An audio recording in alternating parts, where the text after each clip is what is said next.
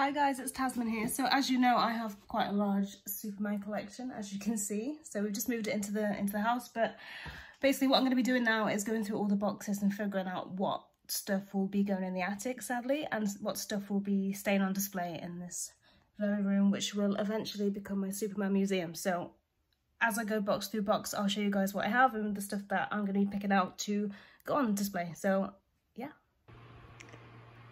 Alright, so this is the contents of the first box. So most of it I think is what I got from Comic-Con. So San Diego Comic-Con and London Film and Comic-Con from 2018 I think. And I know that because I have a autograph from Zachary Levi, who was at London Film and Comic-Con, and Jack O'Hallahan, who played Non. So I think I'm definitely going to keep out the autograph to put in my museum. I have the exclusive Superman pin, but it looks like his head seems to have fallen off, which is a shame, so I have to pick up another one of those. So all these little pieces here I got from the airport actually on my way back from San Diego Comic-Con. So we have sticky notes, 2 nice pens, some mints, a magnetic puppet, quotable notables, soap, and a classic magnetic action set. So you've got all the classic suits like, well, Lex Luthor's suit, and you can see the magnets that come with them there too. I also have this Superman lava lamp, which has never been used, although the box is a little bit damaged. And then there's the DC Artist Alley Superman figures, which are designed by Chris Uminga, who, well, I really like these. The artwork on these are really cool.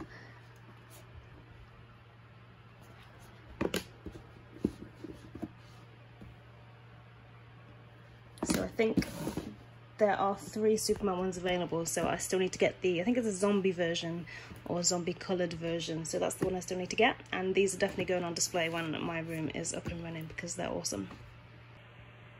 And then we have the Superman Venomates. So I think I got both of these from San Diego Comic-Con as well. So I got this one, which is just one of the standard ones from Diamond Select Toys, and then the San Diego 2018 exclusive, which is the Legacy. So you've got the classic Superman symbol there, and then a sort of metallic version of that one, I guess.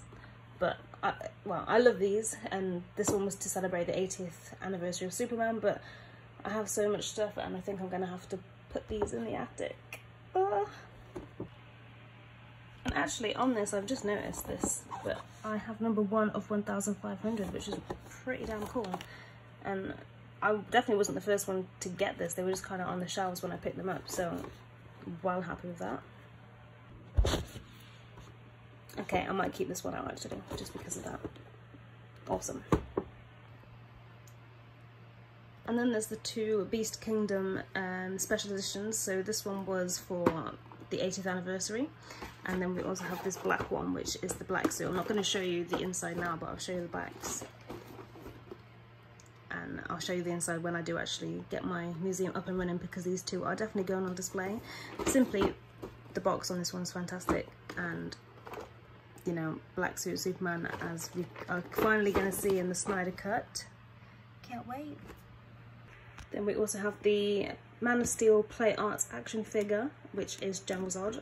I don't think I have the Superman one, sadly, but you can't really see the inside very well because it's all packaged up. You can probably see me in the reflection. But again, I'll show you these in more detail when I actually put them out, because this one is also going out. And a little random ones. So a few kind of little random ones. So we have Superman Returns figure.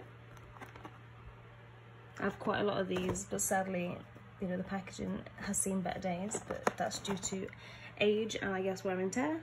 But that's a cool little figure. This is probably the weirdest thing out of the box so far, but beef and cheeseburger packet, which they released in the UK from Asda, I think it was. But despite the way, well, despite how cool they look, they actually taste disgusting. So just keep the box, guys, don't read them. Then we have the Diamond Select Gallery Justice League Superman, which I know they do all of the Justice League in figures like this, but You can probably see me in the reflection rather than the actual figure, but I don't think the detail's that great, and I know that I have better figures to put on display, so this one is going to go in the attic, I'm afraid. Coming towards the end of what was in this box, so this was from London Film and Comic Con, so I traded, well, because I hadn't seen Smallville yet, I traded a ticket to see Tom Welling. I know, I didn't meet him, but now that I've actually watched it, I am really gutted about that. But I traded it for, well, I gave it to a friend that I went to Comic-Con with, and he came back and gave me this, which is signed by Jorge Jimenez.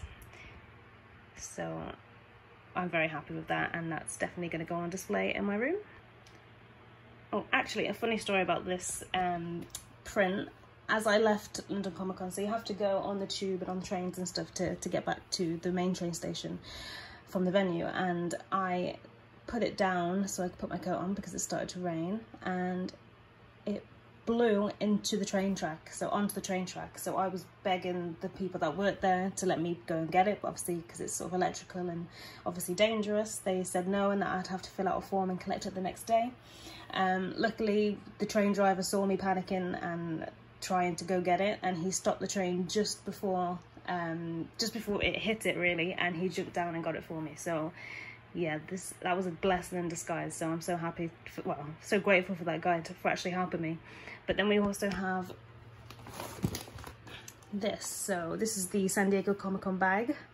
I wasn't given this one, I was actually given I think it was a Constantine bag, which I don't have anymore, but a friend of mine at San Diego Comic-Con gave me this, and it is awesome.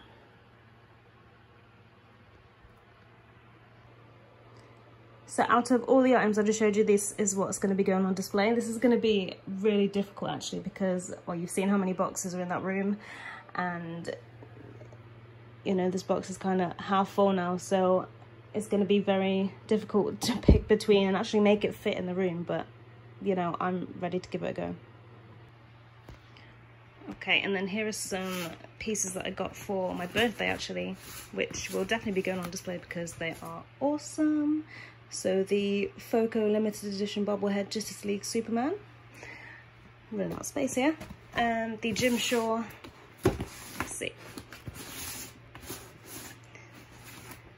the Jim Shaw Man of Steel figurine, which is, I love this figure, it's just so unique. But just like the others, I'll show you in more depth when I do actually put the items out, because I have a lot to get through.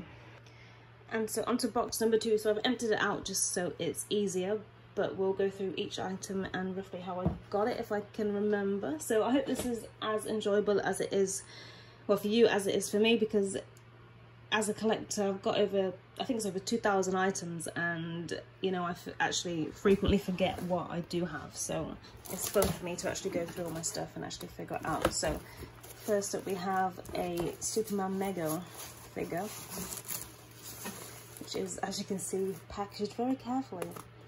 So a little bit of damage, not too much, in pretty good shape, including the cape and the back.